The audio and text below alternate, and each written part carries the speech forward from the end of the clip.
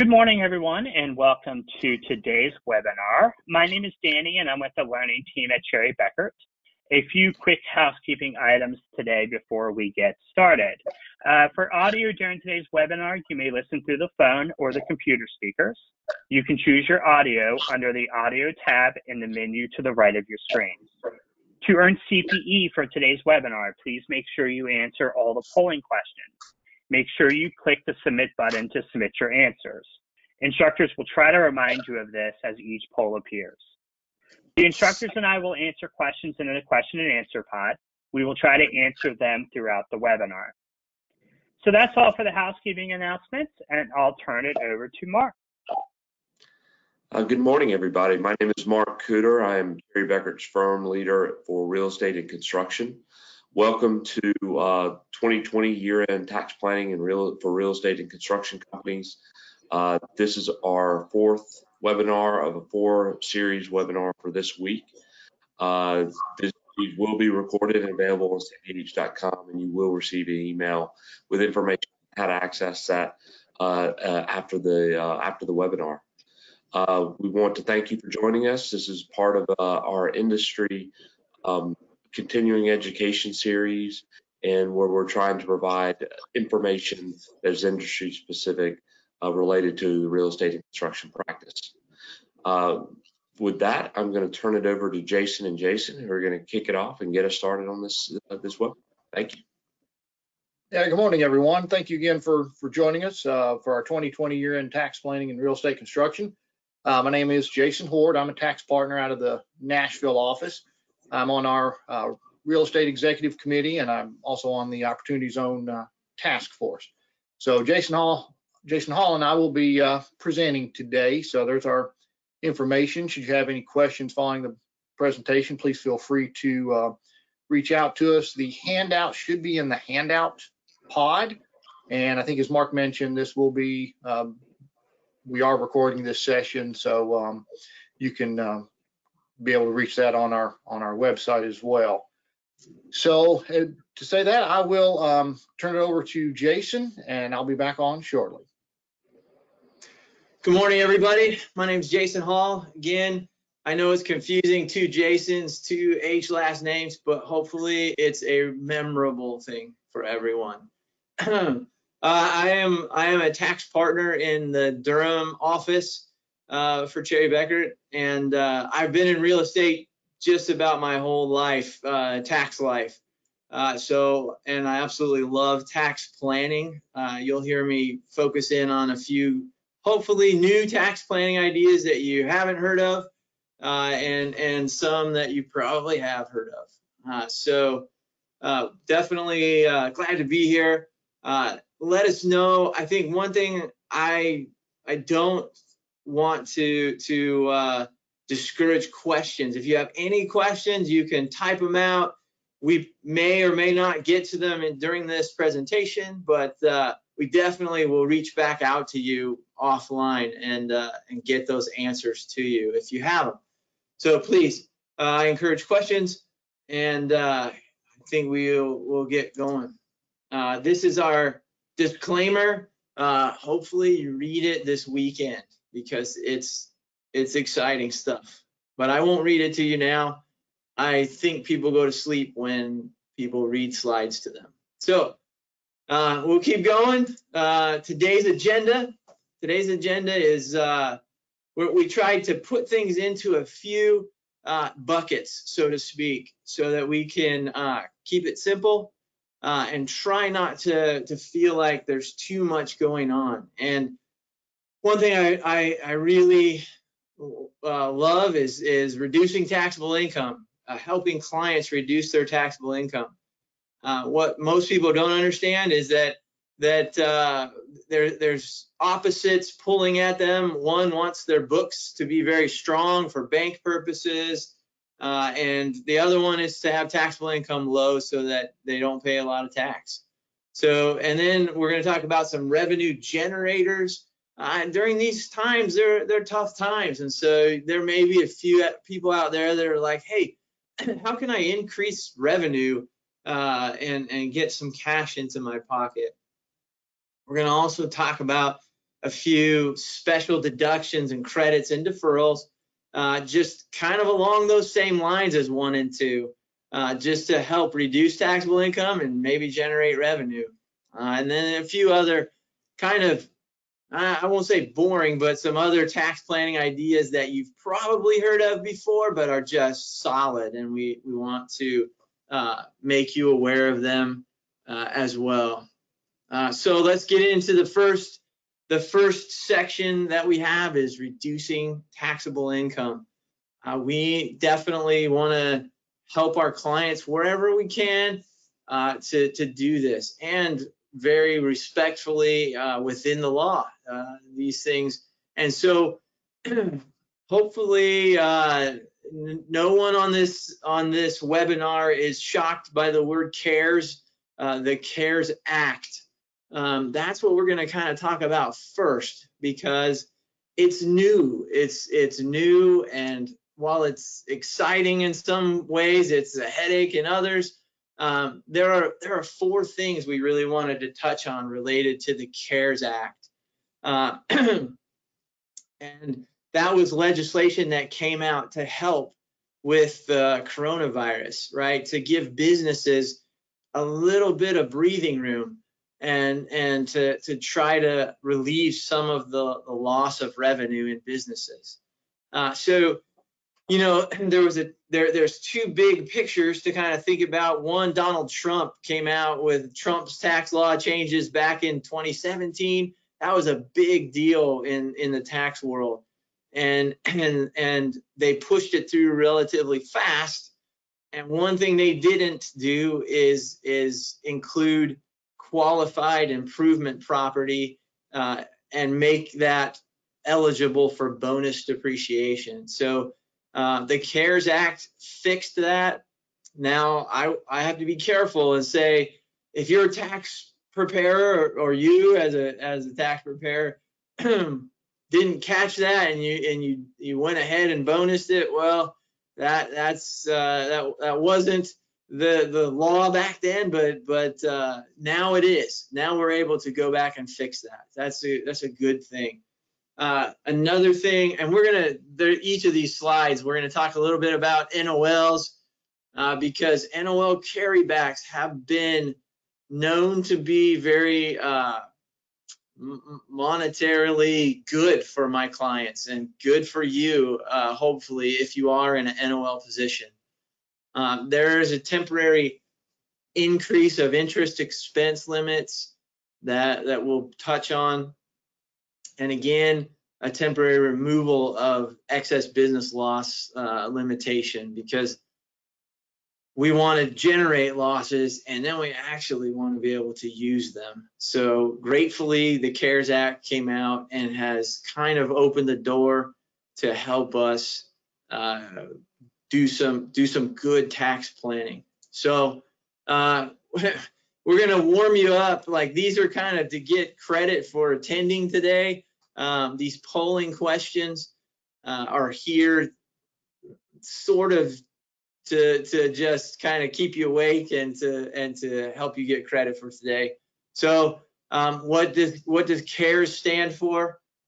Definitely you can choose between the following choices: coronavirus aid, relief, economic security, someone who cares strongly about real estate, and or the Coalition for Auto Repair, equalities, and or all of the above.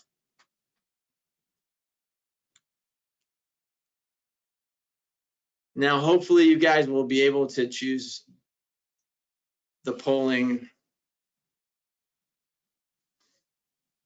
question or the polling answers.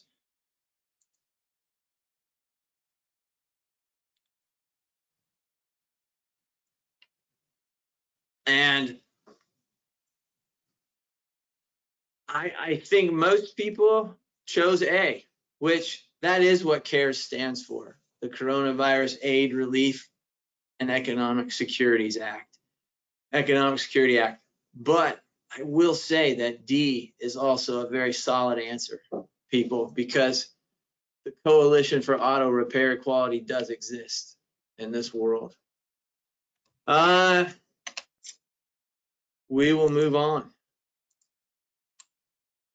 So I'll back up just a quick. We're going to talk about these 4 things a little bit more in detail, and hopefully we'll get to a good spot in understanding what the opportunities are here. So the first one was qualified improvement property. Again, back in the olden days, we were used to hearing things like qualified restaurant property and qualified leasehold improvement property, and being able to bucket those or treat those differently than just a 39-year depreciable building. And so it used to be beneficial, but with Trump's tax law changes, they excluded it. Now they're including it, and it is eligible for bonus depreciation. That is an important thing.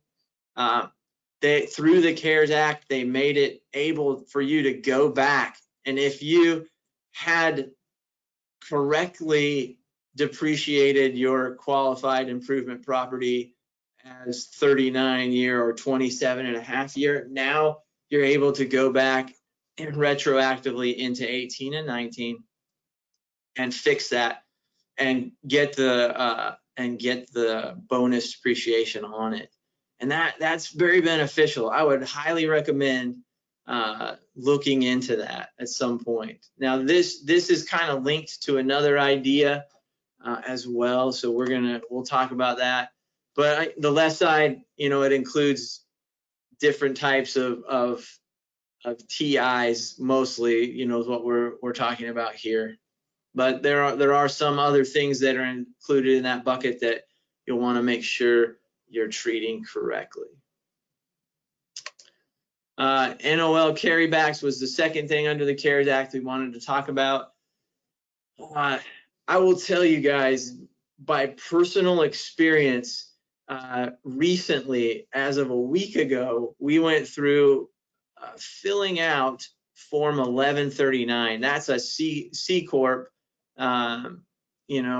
tentative refund form, and it was absolutely painful. It was in the IRS instructions. It says it'll take you 27 hours just to get the paperwork together to do this thing. It was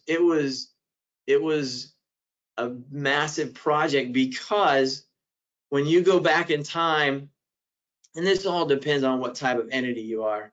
Of course, if you're a partnership and or an S Corp, you wouldn't have some of these headaches, but you would at the individual level anyway.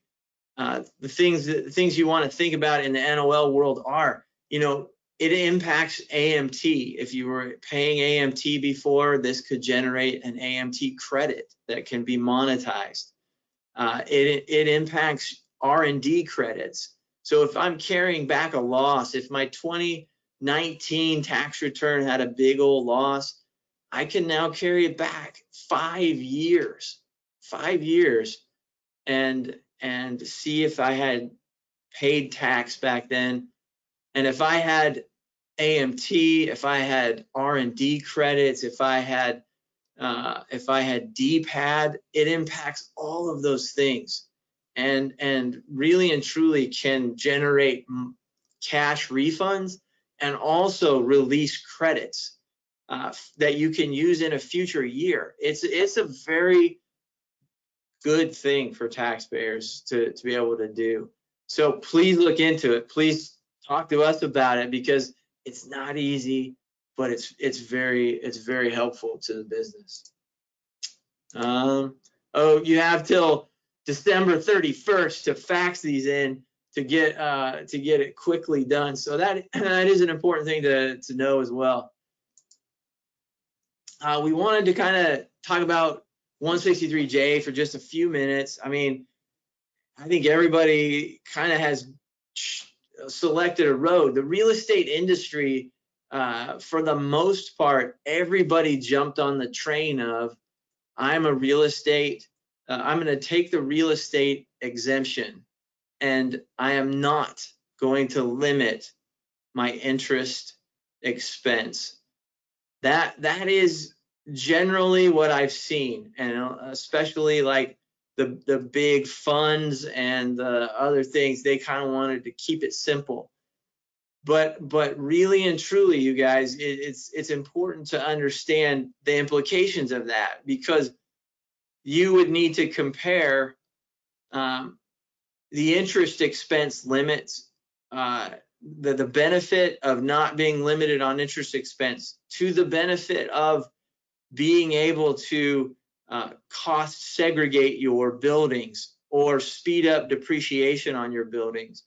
And so we wanted to bring it up. We know that it's been the limitation on interest expense has been expanded, and so it's now 50% of your adjusted taxable income, or you can elect 30%, and so the limit went up. So that's a good thing, but you still, I would highly encourage. This is kind of a pay attention moment. If you're paying attention, hopefully you will, to compare the benefit between your interest expense limitations and whether or not you can speed up depreciation on some of your assets. We're going to talk about cost segregation a little bit later, but that's kind of what we wanted to bring up here. The excess business loss limit was removed. So this goes right along with what we've been saying, is like if we can generate NOLs in 18, 19, or 20, the tax years, then they've removed the losses or the loss limitation. There was an overall $250,000 for single and $500,000 for a married filing joint return to offset non-business income. Those have been lifted. So again, this slide is 18, 19, and 20 are the years they're talking about. So definitely wanted to bring that up as well. So again, in this big bucket of creating losses and deductions and trying to reduce taxable income, we want to highly recommend that all of our real estate clients and our construction clients look at the balance sheet. Scrub the balance sheet. I have found personally, like some of my clients have sitting on their balance sheets dead deal costs. These are costs these are projects that they've wanted to get started, so they've dumped some costs into them, expecting to get reimbursed, but they never have been reimbursed, and they've walked away from these projects, and they still have those sitting on the balance sheet. And so definitely, please look at those dead deal costs and see if you can't clean up your balance sheet right there.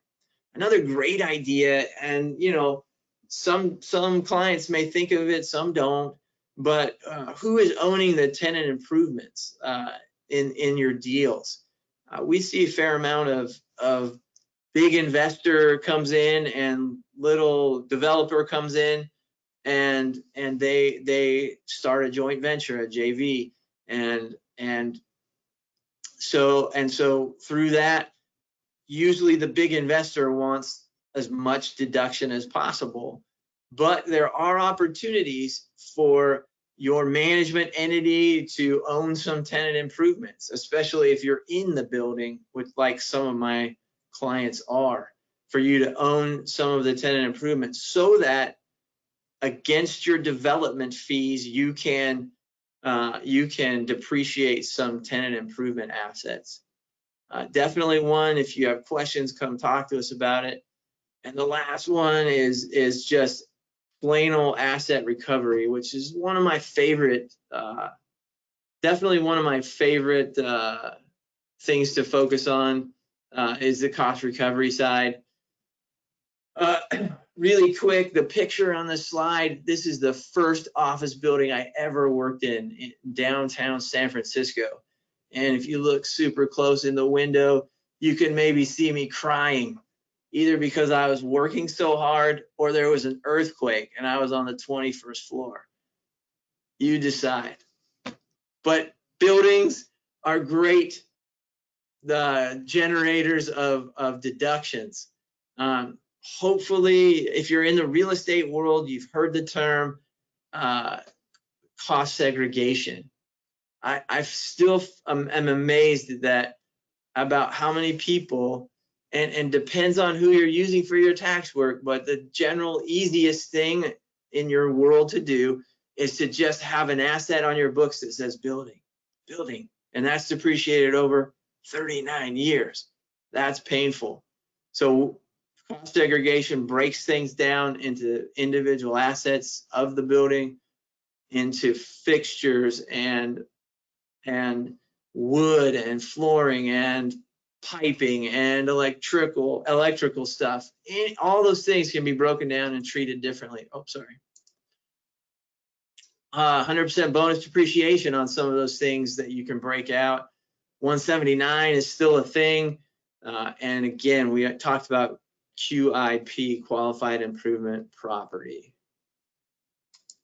Jason, if I could interject right now regarding the cost segregation studies, our team can scope those at no charge.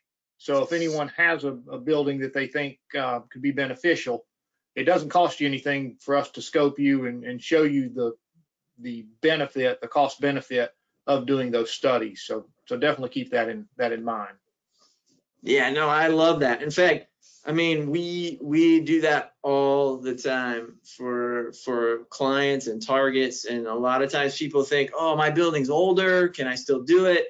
It's got mixed use, it's residential and non-residential, can I still do it? It's a bunch of townhomes, like $10 million worth of townhomes, can I do it? Yes, please come talk to us about it, because it's right there, and it's most of the time low-hanging fruit for a project that you're going to hold on to for sure. This is just, pay attention to different things you can deduct, things that, assets you've gotten rid of, and materials and supplies, all those things that are on your balance sheet as assets, but you either don't have them or you've used them up, or you can depreciate them.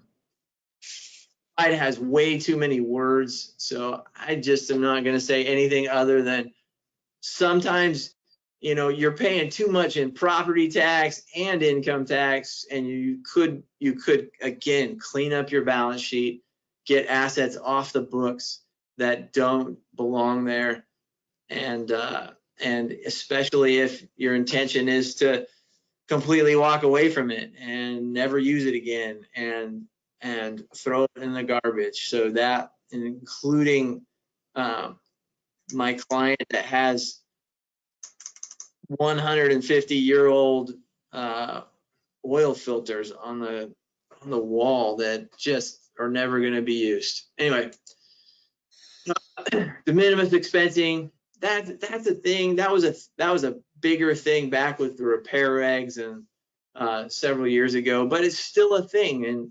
And if you think, well, I buy a lot of little things, and I am capitalizing, I am putting onto my balance sheet all these little things, and there are sometimes opportunities to not put them on your balance sheet, to actually just deduct them. And the proper way to do it is through this de minimis expensing, where you actually get on your books, or actually get in your business a policy for doing this expensing.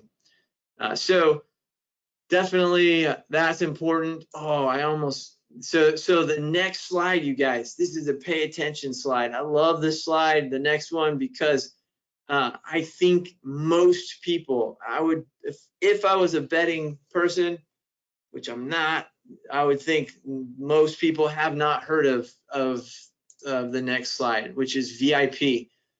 So if your business, real estate clients oftentimes are strapped for cash and they want to put every cent back into their projects and try to do it that way. That is a true statement.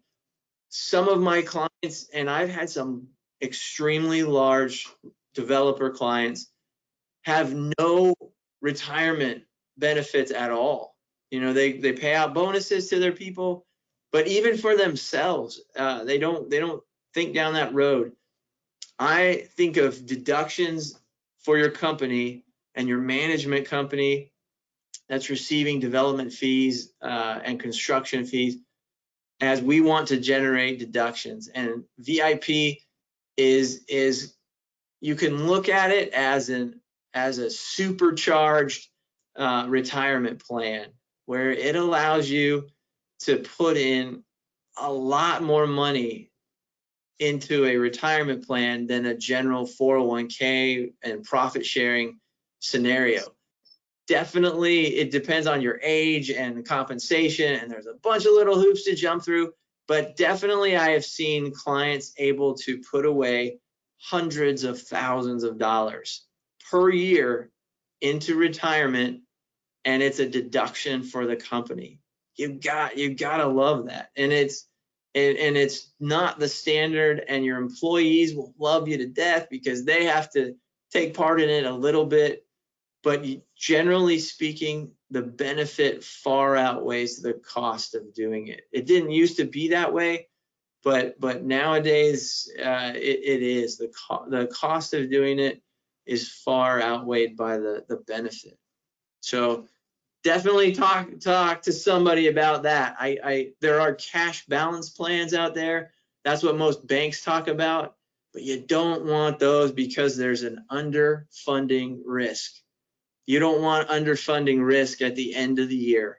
You want to go down a different path, and VIP has no underfunding risk. And that's all I'm going to say about that. I'm a fan of VIP. I am. It's a good tool. And my real estate clients, some of them think in their head, well, yeah, Jason, that locks up money that I can't use for the next deal. But so does paying the IRS, because you're not getting it back most of the time. So it's kind of a weight thing. You want to weigh the options and weigh what you're doing.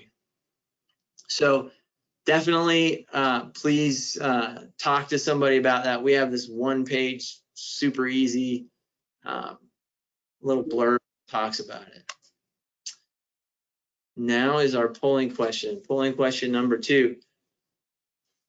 This is an important one too. D is always a solid answer too.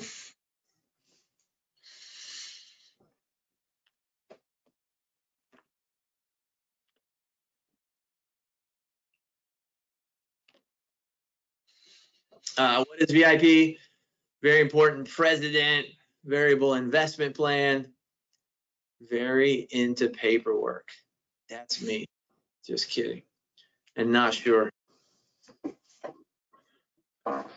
Everybody seems to have gotten it right, except 2%. But that's okay. That's okay. If you're very into paperwork, I'm okay with that. I am okay with that. All right, we're gonna keep going. Hopefully we're not going too fast or too slow, but we just want to bring up as many things as we can to make this beneficial for you guys. Write something down, get something on paper, and then talk to somebody about it. The next kind of section deals kind of with revenue generators. When I say generators, may not be what you're thinking of, because generally speaking, we don't want more taxable income, generally speaking. But with all of the political changes being made, and with some other things that dealt with the CARES Act and coronavirus relief, we want to think down these lines also. So I think Jason Horde is going to take it over from here for a few slides. Yeah, thank you, Jason. Just wanted to bring up PPP, I'm sure everybody on the webinar everybody's heard those 3 letters this year, and may even, I'm sure a lot of you have filed for PPP loan, and now we're starting to work on your getting your forgiveness applications. Cherry Bekaert's well suited to help you. We have a dedicated team regarding PPP. You can see a lot of material and everything on our website. Kind of the hot button right now with PPP is, what are we going to do with the expenses that have been paid with the PPP loan proceeds? Well, earlier this year, the IRS issued a notice 2020-32, that generally said that no deduction is going to be allowed for expenses paid by your PPP loan proceeds when that PPP loan is then forgiven. Well, they've recently come out with some updates to kind of expand that and give a little more guidance. Revenue Ruling 2020-27 basically has come out to say that if you have completed your application or not, and at the end of the tax year you reasonably expect your loan to be forgiven, then those expenses paid for with the PPP loan proceeds are not going to be deductible. So it took the timing of the filing and completing the application kind of out of the equation. They did also offer a safe harbor under Revenue Procedure 2020-51 that has said that that you can claim the expenses paid with the PPP if at the end of the prior tax year you reasonably expected your loan to be forgiven, and then in a year after that, in a post year, your loan was actually, the forgiveness was actually denied, or you decided not to request that forgiveness. In that instance, you can go back on your 2020 return, either amend your 2020 return, or if you're still under your filing and extension period, you can then include those expenses on your return to the extent your loan was not forgiven. But in order to do that, you've got to file it under a safe harbor, so you have to attach an applicable statement to your originally filed return indicating you're filing under the safe harbor. So those are the 2 most recent updates we've got on PPP. Not sure if we're going to get any more guidance, but that's where things currently stand with the PPP. Jason, I think everybody's hoping it's going to go the other direction, but the IRS is not that kind. I know that's a for most people, but they have kind of dug their heels in a bit. Now, will new legislation come out? We're all waiting to see, right?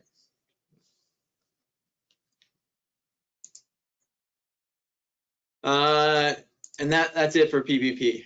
So let us know if you have questions or anything about PPP, because it sometimes gets daunting and confusing, and we've got people that deal with it all day long. Wanted to talk briefly about carried interest, and the carried interest rules are important in the partnership and the S corp world. If you're involved in deals where you're a developer and you've got a small piece of the JV entity, you want to make sure that you're taxed at the right time and at the right rate.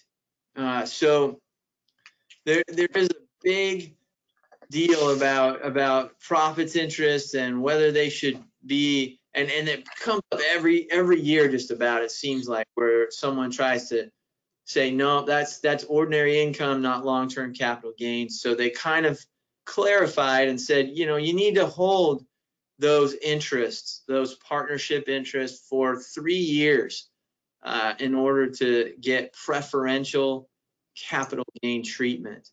I wanted to kind of go a step further. That's kind of a basic rule. You want to really understand your partnership agreements and your development agreements, and you want to be very careful of crediting capital accounts for work you're doing and your position in a distribution, in the distribution language of your partnership agreement. Just be careful and have somebody look at your partnership agreements and your development agreements, so that you're not accidentally triggering taxable income where you don't need to, and especially at ordinary. We have clients that we do work for that we plan for those things, and we help, draft partnership agreements that are beneficial in that way. Deferred development fees, things like that. Those are the things that we want to watch out for and make sure they're being treated and properly done for tax purposes. This is another slide right here, you guys, that just like VIP, don't know how many of you know about these things. Some people do. One of my clients very well knows about it. This is a revenue generator. Again, this is called renters insurance captives. Captive insurance is a type of self-insurance. Most lessors require renters insurance for their properties, on their properties. That renters insurance money generally goes to some big insurance company. Why not have that coming to you instead? Like instead of that. And so you set up your own renters insurance captive, and it's established by the owners, it's owned by the owners, it's an additional revenue stream. And the magical thing, there is tax magic in this, in that the first $2.2 million, if it's set up correctly, is not taxable to the insurance company. So guys, just if you think about that, it is a pot of dollars that can grow, sometimes tax-free. Please, consider it, as we know that it can be a good thing. And yeah, there might be some claims from time to time on it, but that's what it's there for. And you would try to use this and possibly use it with other insurance as well. So make sure you're fully covered, but that you're able to possibly generate some income and be able to choose when that income is then taxable to you. I think Jason's going to talk a little bit about real estate professionals, because it's still an important idea, guys. I love this idea. Yeah, thank you, Jason. Yeah, just wanted to remind everybody of the real estate professional designation, and I'm sure there are numerous of you on this webinar that already are real estate professionals and file under that designation on your tax return. A couple of the big benefits is when you're a real estate professional, all your real estate activities are treated as non-passive, because generally rental real estate income is considered passive. And if your passive losses are in excess of your passive income, those passive losses cannot be taken. They can be carried forward, but they can't be taken until you've got other passive income. So when you're a rental real estate professional and you actually have non-passive losses that are in excess of your income, you get to take those deductions. And then another benefit is that your income from your rental real estate activities is not subject to the net investment income tax. So that gets you out of that 3.8 tax there. So how can I be, or what do I need to do to be classified as a real estate professional? Well, you've got to materially participate in your real estate activities. And a couple of the main tests there is your real estate activities have to be at least 1/2 of all the personal services that you provide during the year. And you also have to participate in that real estate activity 750 hours. Now, the IRS does offer an election that you can group all your real estate activities. So let's say you have 5 separate activities and you participate 200 hours in each of those activities. You can make this election, group those together, and that can get you your 750-hour requirement to be considered a real estate professional. So one of the kind of the reminders in the real estate professional designation, it's an annual, examine that annually to see if you qualify. In years you don't qualify, your income is going to be your passive income, which may not be a bad thing if it's a year that you have some other passive losses and you need passive income to counteract those losses. So if you don't qualify in a year, it may not be a bad thing depending on your current situation. Now, the grouping election is generally permanent unless you have a major event such as either retiring or changing professions. But just wanted to make sure everybody thinks about that real estate professional each year when working on your tax return. Every single year, absolutely. That's for sure. We ready? Next slide. You know, we wanted to talk a little bit about, you know, health insurance premiums and HSAs and retirement plans, like all those things for small employers. They are ways that we can help our employees and also at the same time help our bottom line and our taxable position. So we definitely want to bring that up as well. Definitely small employers, you got to pay attention to those the definition of small employer when you're doing that. The next slide is one of my all-time favorite slides because I love partnerships and S corps and partnerships, especially for real estate. There are, if you think about it, 3 big hoops to jump through, circus hoops, so to speak, in order for you to take a loss coming out of a partnership. And we just want you to not forget those things, because you can't just magically create a loss and take the whole loss, because the government is not that nice. Again, they want you to really prove that you're able to take these losses. And so they put a bunch of kind of safety measures or stop gaps in there to try to make sure that you're able to take those losses. Partnerships are all about economics, guys. So if you're the lucky guy who gets in on a partnership that owns real estate, but you put only $1 in there, odds are you're not getting the $10 million depreciation deduction. Sorry, but that's a true statement. And I have had clients who are very sad about that.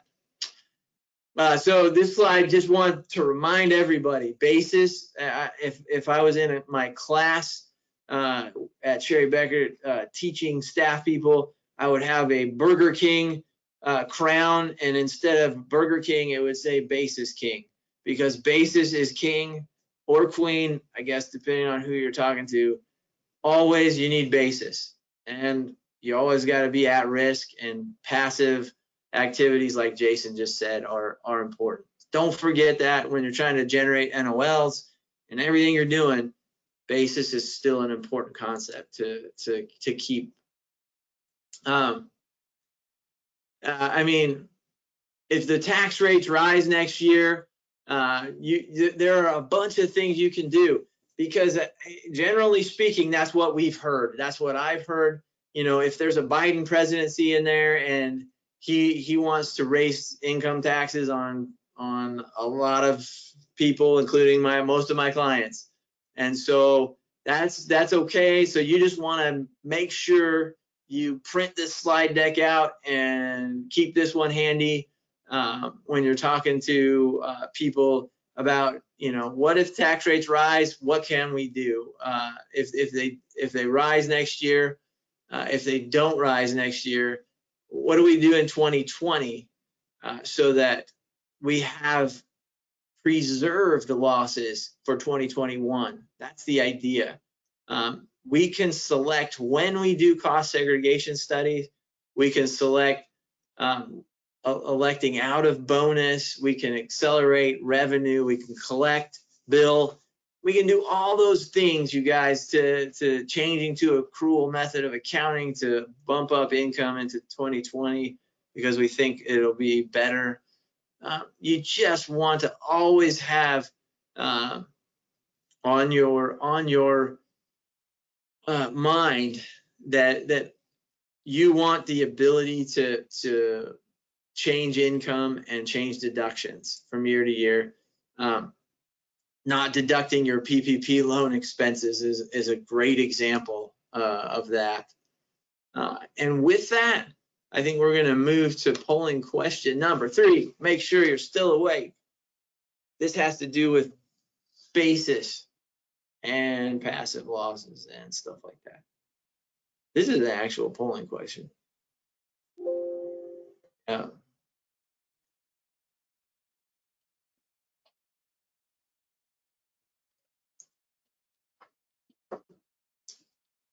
And we'll give people just a minute to crank on that. Just remember the hoops. How many hoops are in a circus? 3? Is it a 3-ring circus? Not hoops. That's old school. There's no more circus, you guys. I'm just saying. It's old. It's old news, I guess. All right. It looks like most of you answered true. That's true. There are 3 things. You got to look at basis, you got to look at risk rules, and you got to look at passive rules. So definitely there's 3 items to look at, to think about whenever you're trying to generate losses in your flow through partnership, S corp, in your entities. Basis is definitely a thing. So now we're moving on to our 3rd section. This one has some things that you've heard of probably before. Well, we've got to bring them up because there's still opportunity there before the end of the year to get involved in them. And I think Jason Hort is going to talk a little bit now about opportunity zones.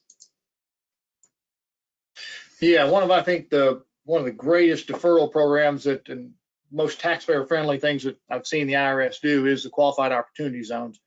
I'm sure a lot of you have probably heard of them or maybe even be investing in them, but just wanted to kind of give a brief overview. You've got to start with a capital gain event. So you've got to have a capital gain event. You can defer that gain by reinvesting your gain proceeds into a qualified opportunity fund.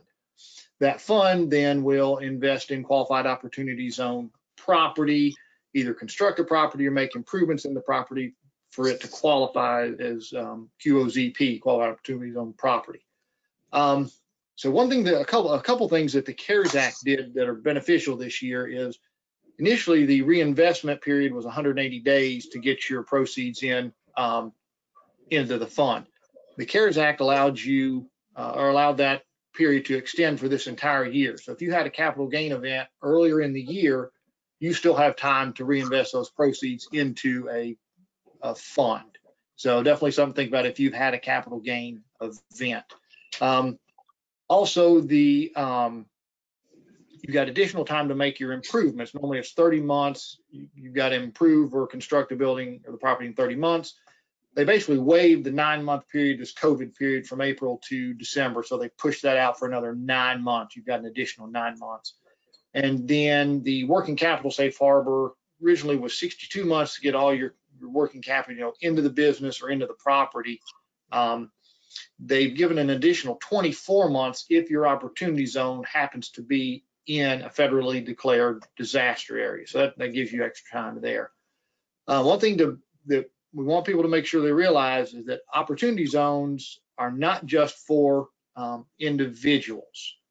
So on the next slide, we've numerous types of entities, individuals, C corps, regulated investment companies, REITs, partnerships, S corporation, trust and estate can all benefit and participate in the qualified opportunity zone program.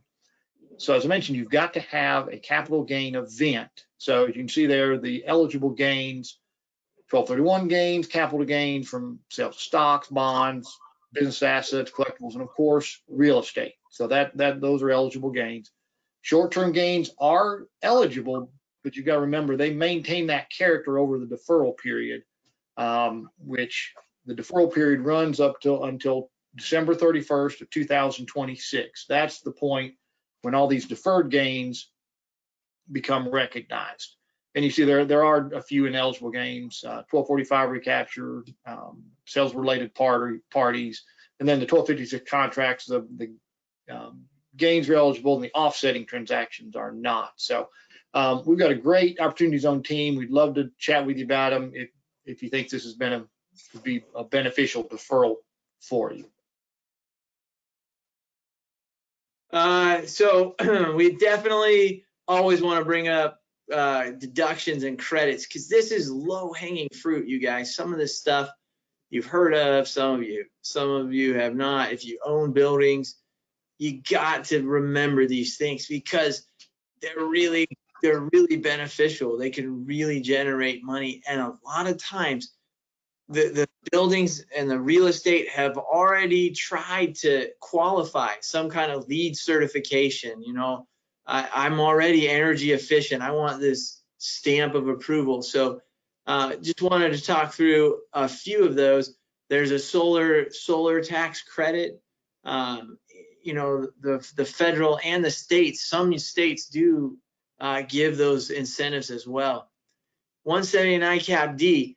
I love 179 Cap D, and people forget about it all the time, but you should know, if you're doing great, if you're a real estate owner, the two greatest things you could do, right, if you're wanting to plan tax-wise, is to cost segregate your building, and then whatever's left over, you 179D, like out of the 39-year bucket. It's amazingly beneficial, and you've got to think along those lines and have those discussions. 45L is a great credit. That's for like our mixed use properties where, you know, you've got a lot of residential home credit stuff going on. That is a great credit to try to get. And again, new markets tax credits, that's, you know, that's a little more in depth, right? You get, and the government gives these community development entities, they call them CDEs, tax credits that you can invest your money in one of these things and get tax credits. It's almost like you're buying tax credits, but it's a thing, and it's out there. And if you're taxable, you should look into it, because and it's not that difficult of a concept, really. And again, always historic rehabilitation credits are pretty profitable as far as helping to shelter taxable income. That's for sure. Another slide we wanted to bring up is deferring income. I mean, you definitely, this is kind of more just your operational things that you can do to help with taxable income. And that's, you know, you can do different billings, electing installment sale treatment. Those are all good ideas to kind of make sure and have those discussions. If you're doing transactions this year in 2020, a lot of transactions are still getting pushed through in December. How is that thing structured, and can we do it a better, more efficient tax way? Definitely you want to think like that and think along those lines. Then we've reached our last section, you guys. Other tax planning kind of things, just kind of clean up as we wrap things up. Good old 199A is still around for the short term, at least for 2020. Probably the most important thing, you know, if you're renegotiating leases, or you can change your lease stuff, you want to try to stay away from triple net leases, because it's just easier to qualify for 199A if you're not in a triple net lease situation. So that's something you can tell your lessees and try to help them out as well. So anyway, very important. You want to qualify for 199A if you can. I'm not going to go through the rest of those, but it's an important idea. I love R&D tax credits for construction clients. If there's construction people on this call, please know. I almost got thrown out. This was a while ago, because it was an in-person meeting with a group of construction management people, CFOs and COOs and whatnot of construction companies. And I said, hey, you know, there is an opportunity to get R&D tax credits. And they laughed and they said, oh, I'm going to change my title. Ha ha ha, you're so funny. It's real. It is a real thing, depending upon your activities and your risk and what you do, there may be a benefit there. So please don't think inside the box, think outside the box, so to speak, when you're thinking of things to help you with your taxable situation. R&D tax credits are great, and if you qualify for them, some of the things you think about are exploring new methods of construction and development, innovative, and developing different types of methods. And there's got to be risk involved. There are some hoops to jump through again, but an important one for sure. This is probably VIP and captives are great. I love them. This one, I absolutely love the idea of changing your accounting methods. When you start your entity, most of the time, people just check boxes and you go through that and you live your life and you don't think, maybe I could change that. And I could change my life dramatically.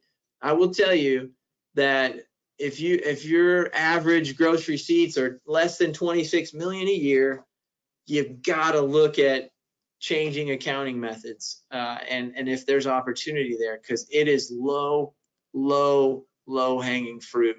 I'm talking about how you report your revenue to the IRS. I'm talking about, do you have inventory and can you change what you're doing around inventory? And I'm talking about percent complete versus completed contract. All those things, you can change those things and they are beneficial. A lot of times they provide a pop, meaning a deduction in a given year when you make that change. And we highly recommend looking into those things. I'll touch on this for like 30 seconds. Of course, if there's disaster losses, the pandemic is a disaster. And so I'll leave you with two thoughts. One is, if there is a real disaster, meaning your building has damage or your real estate is damaged, of course, there's ways to harvest those losses. And the last bullet here I will mention is if you feel like your property value has dropped from the pandemic below your original cost basis, talk to somebody about it. That's all I'm going to say there. I think we're almost out of time, and I think we're almost to the end. The last polling question, you guys, if you have energy to push the button, go for it. Push the button. Construction company activities always, never, may, not sure qualify for R&D tax credits. I'll give you a hint. The answer most of the time in tax land and in public accounting is it depends. So that choice there, but there's one kind of like it. Anyway, I think most people have weighed in there. Please let us know if you have questions. My email is there. Jason's email is there. You can call us. We can do however you want to do it. We would love to answer your questions. I am very glad I've had this opportunity to talk to you guys. Wish I could see your faces, but definitely thank you for your time, and I look forward to talking to you. Yeah, I really appreciate everybody's participation and joining us on the webinar. If you have questions, if you call them, just ask for a Jason. You'll probably get one of us, and then we'll be happy to help you and look forward to talking to you soon.